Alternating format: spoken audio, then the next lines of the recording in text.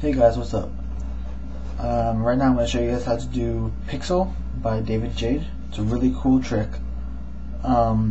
It's impromptu, pretty much. You just need to have a rubber band handy.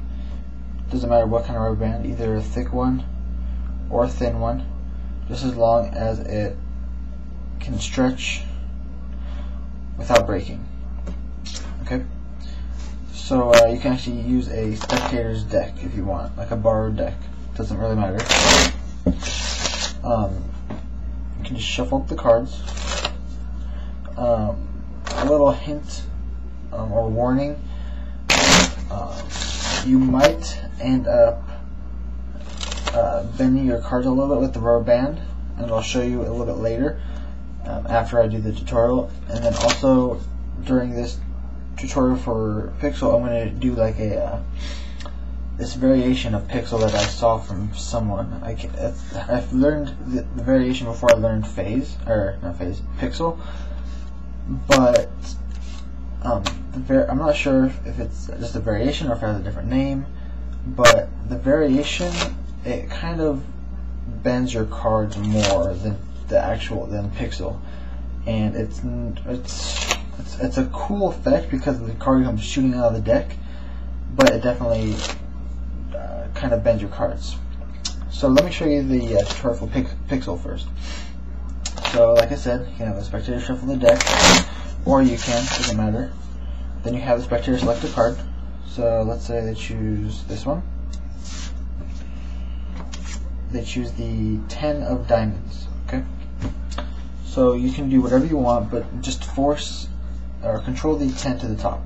So if you're not that good at controlling cards to the top, you can just put it on top, show them it's on top, and then do a bunch of false cuts like that. Whoops, like that. Do a bunch of different false cuts. You can do shuffle, but just maintain the top card. That's if you're not that good at controlling cards to the top. Or what you can do is you can slide it in the middle like that, push down on this corner so it kind of out jogs it, pull it down and grab a pinky break like that. Then you can do table cut to control it to the top, or you can do double undercut. I just did a table cut. And then you can do some false cuts and shuffles to kind of make it seem like you're mixing up the deck some more. Then what you do is say, okay, now what I'm going to do, then I'm going to put the rubber band around the deck. Okay, I'm going to use the skinny one. And what you're doing is you flip the deck over, because there are cards on top, right there. So what you do is you do a pinky pull down, let's see, there you go, a pinky pull down on the bottom card. And you kind of get like a little, try to use the this part of your thumb to kind of get some more space between the card. So that way you can get the rubber band and put it around the deck, except for this card. So that's what it looks like. Okay, so the rubber band is around the entire deck except for their card, but they think it's around the entire deck. Then what you do, say, okay, it's around the entire deck. I'm going to make it even more difficult for myself. I'm going to wrap it around a second time. And the reason you do this is so that way you can cover the fact that this card is not in the rubber band. So what you do, you stretch it out and you just wrap it around. Okay, I like to do it just go like that, just wrap it around like that.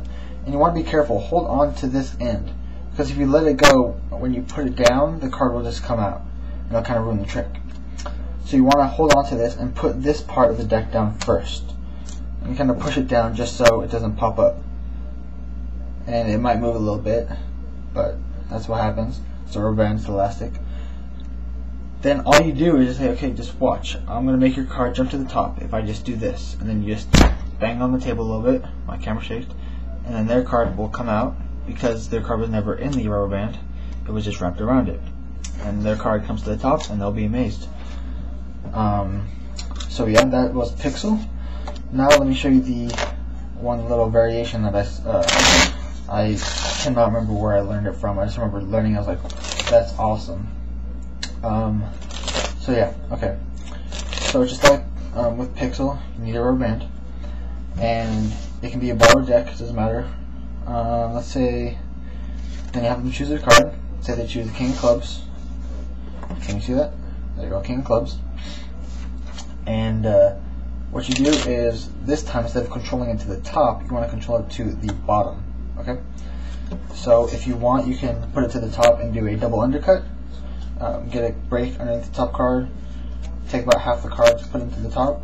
Take the rest of the cards from the break and move them to the top, so that way their card's on the bottom. Or what you can do is you can do this. You can put their card in the middle, like that, and then you can push it up. And when you do that, the cards just naturally separate right there and just grab a break. And then square it up, so that way it kind of covers the fact that you are grabbing a break. And then what you do is like a reverse table cut. So you grab all the cards from the break and put them down first, and then just grab as many, break up as many packets as you want from here. So that way their card is on the bottom. Then what you do is you say, okay, I'm going to take the rubber band and wrap it around the deck. But it's the same thing, only you're not flipping the deck over because then they'll see the card. So what you do, again, another pinky pull down on the bottom card. You get a little break right there. Well, not really little, it's kind of big. But you're getting the, whoa, rubber band and wrapping it around the deck, except for their card. Then what you do is you say, okay, now I'm going to take the deck, and then what you do is you flip it around and you wrap it around the deck. Okay, and it's a little difficult to do because their card is going to want to come flying out because their card is not actually in the deck, or not actually in the rubber band. So if you can see that, I'm pretty sure you can, there's rubber band, and there's a big gap right there with their card. Okay, so let me show you guys one more time. So, oops, their card's on the bottom, deck is covered by the rubber band. What you do is you break up about half the pack, and you just kind of rotate it so it's face up and face down, and then you flip it around one more time. Okay? So that way, their card is sandwiched in between the deck, right there. Okay? And then you don't want to show, you can set, be careful showing this. Don't want to say, okay, see the cards are complete sandwich. If you do, make sure you cover that break. Because if you go like that, then they'll see something's up. So you want to kind of cover it and say, okay, see, it's just completely lost. But usually don't do that because you can end up flashing that and they'll be like, oh, I see what you did there. Then what you do is say, okay, all I have to do is drop the cards onto the table and your card will come flying out. And when I say flying out, I mean flying out. And I mean literally. Like, don't just say that to the audience, it actually is going to fly out most of the times. If you have a good rubber band. So, where you just drop it down. Oh, that was a fail.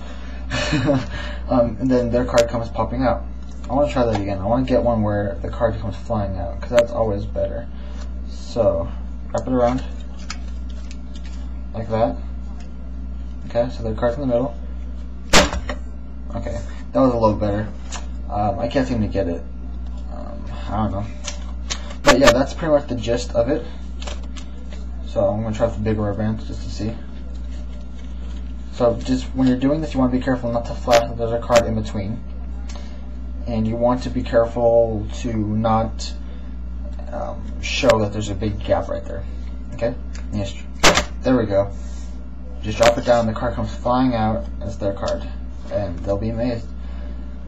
So yeah, that was Pixel and a variation of Pixel.